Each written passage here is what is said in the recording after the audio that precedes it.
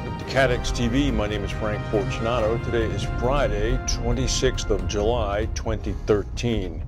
The big energy services company Halliburton has pled guilty to destroying evidence in connection with the 2010 Macondo British Petroleum Gulf oil spill. They're paying the maximum fine, which in this case is $200,000. They've accepted a 3-year probation, and they're also making a $55 million contribution to the National Fish and Wildlife Foundation. The company actually, their crime was not particularly onerous, although they did destroy evidence. Halliburton had recommended to BP before the blowout that the oil company should use 21 centralizers. Centralizers are a sort of casing that goes around the wellbore to better sustain it after the concrete pour is made, which actually contains the wellbore as it goes into the seabed. British Petroleum decided to disregard Halliburton's recommendation, and instead of using 21 centralizers, only use 6. Halliburton, as a matter of prudence, after BP used the 6 centralizers instead of the 21, conducted an internal review to see how the use of 6 compared with the recommended 21. The result of the review was that there was no difference. However, Halliburton then ordered that study destroyed. That was the crime here. A little bit of a murky situation because it doesn't seem to have had any reason at all to do with the actual spill itself. Meanwhile, the situation in Spain is really heating up. It was a result of that train crash the other day, in which now 79 people are confirmed dead. The engineer of the train is in custody. He apparently had boasted on his Facebook page last year that his train travels so fast that he's in danger of getting a fine.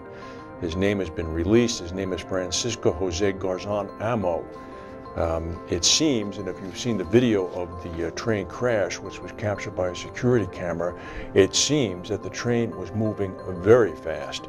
When Mr. Amo was dragged out of the train after the crash, he indicated to investigators that the train had taken that turn at 114 miles per hour. The speed limit for that turn is 48 miles per hour. He said upon being dragged from the wreckage, "I hope no one died because it will weigh on my conscience." The National Transportation Safety Board is saying that that Southwest Airlines jet that plopped down at LaGuardia Airport on Monday, closing the airport, actually landed on its nose wheel, which is a no-no for commercial jet aviation. The angle of attack that the plane hit the runway on actually had it pitched somewhat down. So as a result, the main landing gear under the plane, which are much stronger than the nose wheel, did not touch down until second. This could explain why the nose wheel then penetrated the fuselage and wrecked the plane's avionics and dashboard, because it pumped down first and it's not supposed to. Meanwhile, Aon, the big broker, is seeing organic growth slowing now in the second quarter in their reinsurance unit. This is, they say, because cedents are retaining higher and higher amounts of actual coverage on their own end before they go to the reinsurance market. That's a little counterintuitive as reinsurance premium prices continue to drop, but if that's what Aon says, that's what Aon says. Their commissions and fees generated by the Risk Solutions division, which includes reinsurance, were up 2%. A year ago, that growth saw increases of about 4%. Aon's smaller rival Willis earlier this week reported organic growth reflecting about 6.3%. In Egypt, the situation becomes curiouser and curiouser. Today, of course, being Friday, is a day of competing demonstrations. The Army Chief of Staff has asked everyone to come out to the streets to protest against militants. The militants he's referring to, of course, are the Muslim Brotherhood. The Muslim Brotherhood, up until 2 months ago, was the elected government of Egypt, represented by the president at that time, Mohamed Morsi. Mohamed Morsi is now under detention by the government. He's being accused of conspiring with the terrorist group Hamas during the 2011 revolution. Apparently, he worked with Hamas to organize a prison break. This is going to become a real mishmash of accusations back and forth. It's just going to be a question of how many people end up getting killed, unfortunately. Well, insurance fraud is everywhere. It seems also in southern Italy. The mafia in southern Italy stages hundreds of fake automobile crashes every year in order to get millions of dollars of euros in insurance payments to buy drugs and weapons.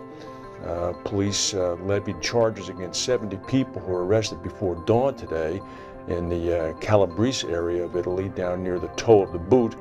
The mob had local insurers, doctors, lawyers, and auto body shops on the payroll to pull off the fraud, which earned the gang well over €1 million, $1.3 million a year. The defrauded insurer was a local branch of Zurich Insurance Group, which operates independently under license from the head office in Switzerland. A comment from Switzerland said, Zurich does not comment on ongoing investigations and legal proceedings.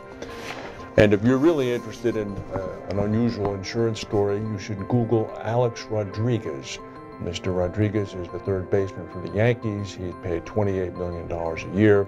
So long as he remains on the disabled list, saying that he's injured, the Yankees can get 90% of his salary claim back from insurance.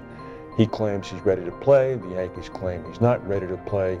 On top of all this is a pending suspension from Major League Baseball for possibly 150 games.